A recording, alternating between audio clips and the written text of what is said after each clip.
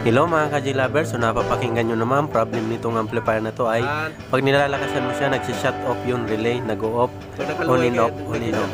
So titingnan natin siya mamaya kung ba't siya nag-on and off. Shut off.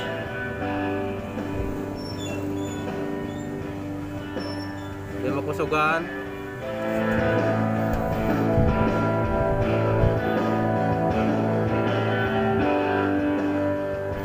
So ayan, nakikita nyo naman, nag-shut off siya. So nagpo-protect na siya, titingnan natin siya. So ano pang hinihintay natin? Let's get started.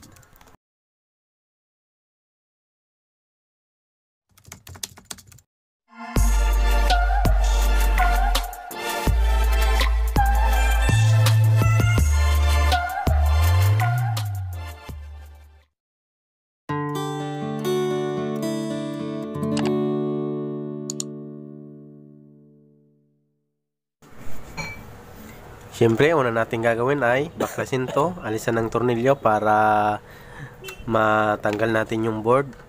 Di pag-apat ang gamit mo, bandi. Fast forward tayo mga ka-G-lovers. So habang nagpa-fast forward tayo, kung bago kayo sa aking channel, please subscribe and pahit ng notification bell at pahit na rin ng like button kung nagustuhan nyo yung ating video. So maraming salamat mga ka-G-lovers sa lagi nyong pagsubaybay sa aking channel. Sana hindi kayo magsawa sa ating mga tutorial na video. So thank you very much. So, itong amplifier na to, yung pampersonal to ng may-ari. Sabi niya, bigla na lang daw nag-shut off, tapos nabalik yung sound. So, titingnan natin siya kung ba't siya nag-shut off yung relay o nagpo-protect.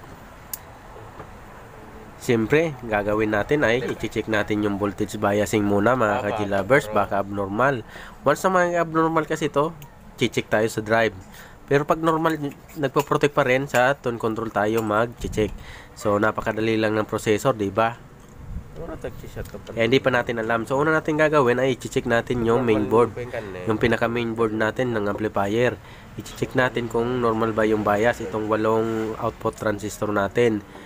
Kasi, once na good kasi yan, good yung bias natin, dalawa na lang ang posible natin pwedeng paghinalaan, pwedeng tone control board natin o preamp board o dito sa relay driver. So nagda-drive ng relay, pwedeng may nag-abnormal na dyan sa mga transistor nya. So mag voltage biasing tayo. First 2.6. so parang good pa naman, pero para dito sa 5 auto para medyo mababa siya ng konti. Ulitin natin.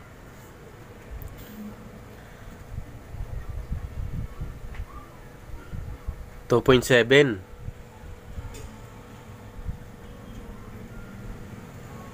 2.7, 2.8, 4 good, 4 good.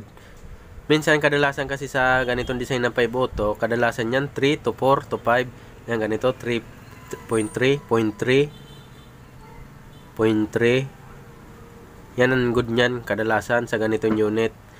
Pero pwede pa naman to kasi tumutunog pa naman, kaya lang nag-shut off siya. So nakita natin yung problema, 0.3 to. Lahat yung 4 0.3, tapos dito sa kabila yung 2.4, tapos yung dalawa naman 0.2. So doon tayo sa 0.2. May abnormal ang biasing. So kita nyo naman 0.3, 0.3. So dito 0.4, 0.4. Pagdating dito medyo bumaba siya, 0.2, 0.2. So problem niya dito sa kabilang channel may problema, kaya siguro nagpo-protect siya pag nilakasan. Pero pag nininaan mo naman, napakalinaw yung tunog niya. Walang problema sa tunog, kaya lang ang problema natin mga ka-G-lovers, pag nilalakasan yung volume, automatic na protect yung relay natin, on and off, on and off. So next natin proceed, ang gagawin ay try kong hugutin yung mga pre-drive transistor natin, yung mga 2N551, 2N5401 at C9014.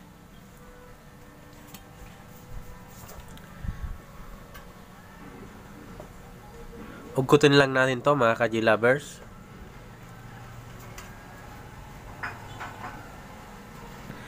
So bago pala ko hugutin, may nakita ko parang may corrosion na line.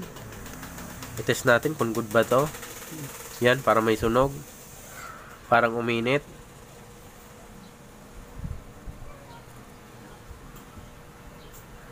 Yan, ikita nyo naman yan. Iti-test natin yan kung naputol na ba yan o hindi.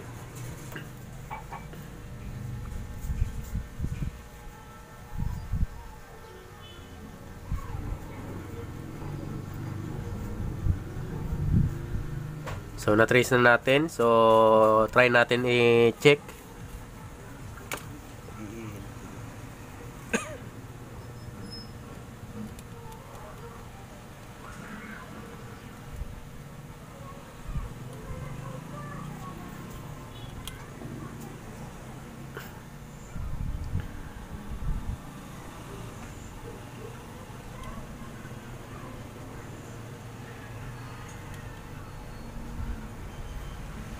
So, pasensya na kayo, medyo magalaw yung camera natin kasi isang kamay lang ginagamit ko. Hindi siya nakalagay sa holder. So, ina-analyze ko lang kung saan papunta yung yan, yung parang nasunog. So, i-test natin kung good ba yung connection niya. Tingnan natin.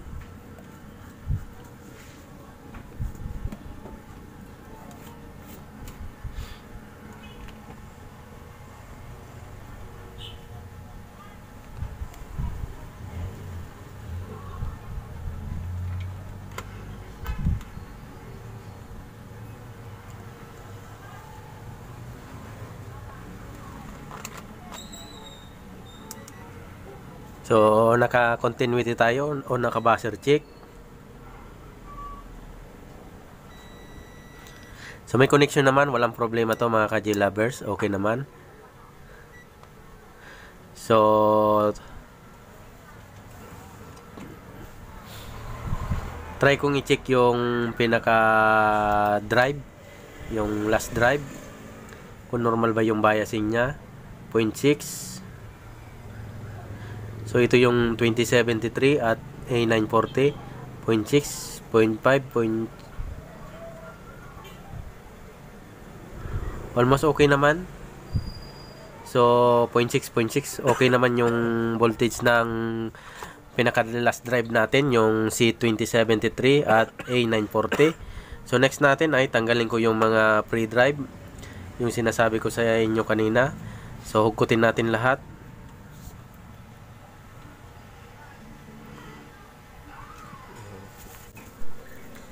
Fast forward ulit tayo habang tinatanggal natin yung mga pre-drive transistor, yung 2N5551 at 5401 at C9014. Pagkatapos natin matanggal yan, itest natin isa-isa. So, dapat sa pagre-repair natin magtiyaga tayo. So, isa-isahin kung itest talaga yan. So, wag natin palampasin yung bawat isang transistor, pre-drive transistor dyan sa channel na yan. Yan lang naman yung trick nyan. Wag tayong tamarin. Magtiyaga talaga tayo sa pagtitest para makuha natin yung trouble.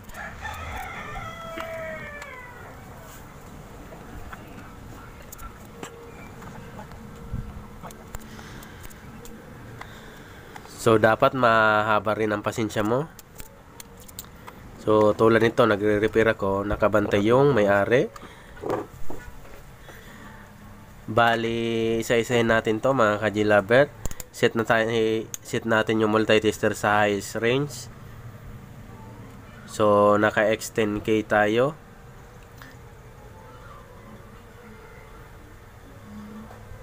So, may likto ng konti. Siguro, 551 to. Ganyan minsan ang 551, may liktang konti. Adaw. Nag-confirm, baka haling China ka boss. Baka haling China. In-order pa sa China. So, ito 5401. Yung walang leak. So, basta isa-isahin lang natin to. So, fast forward ko ulit mga ka-G lovers.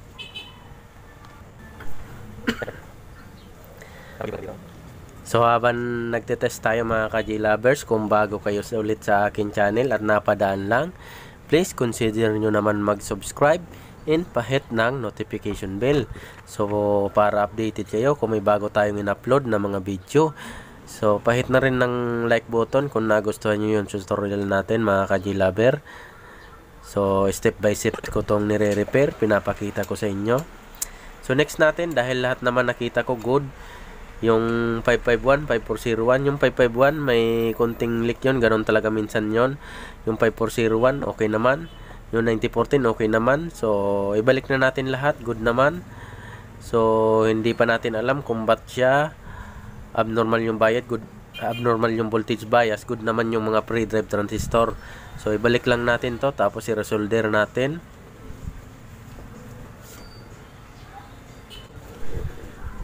So, ayan, pinas forward ko ulit mga ka-J-lovers. So, hindi ko na siya ini-skip. Diretso lang yung video natin. Pinas forward ko lang. Kawit ko na lahat yung mga pre-drive transistor. Tapos, i-resolder natin.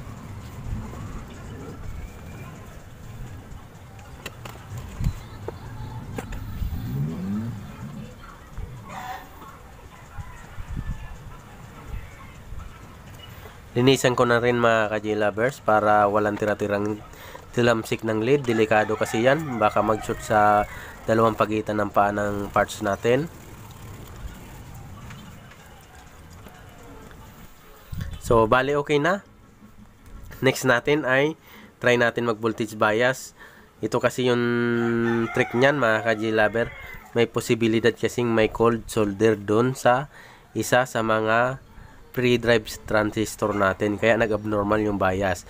Pero hindi pa natin alam kasi nung hinugkot ko, nagtaka ako kasi lahat ng hinugkot ko na pre-drive transistor good naman siya. So pag abnormal pa rin ang bias, sa resistor tayo mag-check, baka may nag-change value mga ka-J-lovers. Pero pag nag-good na yung bias, dun lang talaga nag-cold solder. So 0.3, ibig sabihin nag-good na siya. Yun, nag-cold solder mga ka-J-lover ang problema niya.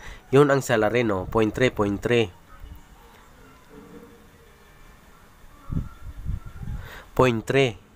Kita nyo mga ka-J-lovers, yung 0.4 ka na nagbaba na siya, nag 0.3 na. Almost the same na lahat. 0.3 na.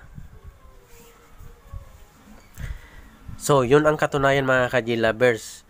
Wala tayong pinalit na parts. Walang parts na pinalitan tayo. Nag-cold solder lang pala. Nung hinang natin sila, inalis natin sila sa board, tapos chinik ko isa-isa, wala akong nakitang sira. So, nagtaka na ako baka niya ako cold solder o may nag-change value na resistor. So, nung pagkabit natin at chinik natin yung voltage bias, nag-normal na siya. So, ibig sabihin, cold solder lang mga ka-J-lovers. Kaya nag-abnormal yung bias. So, okay na rin yun paraan natin kahit na medyo napagod tayo kasi tinanggal natin at inisa-isa natin tines kasi hindi natin malalaman talaga kung saan yung sira kung hindi tayo basta-basta magtitest. Swerte na lang natin kung inuna kong nag-resolder ako tapos gumana na agad. So, hindi kasi ako nag-resolder, diretso agad ako nag-check.